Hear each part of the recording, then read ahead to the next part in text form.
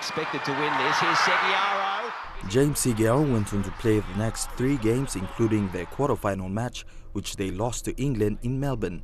Segeyaro says it is a massive honor to be named captain, especially being a second-generation Kumul, and it is the most rewarding thing he's achieved so far in his career. Segeyaro has been playing well with the Cronulla Sharks and has become a leader in the team.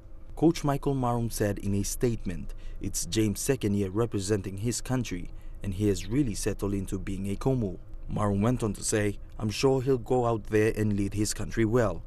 And with his father Ifiso Segeyaro being a former Kumul, this will mean a lot to him. Segeyaro said, representing my country and my people is an honor.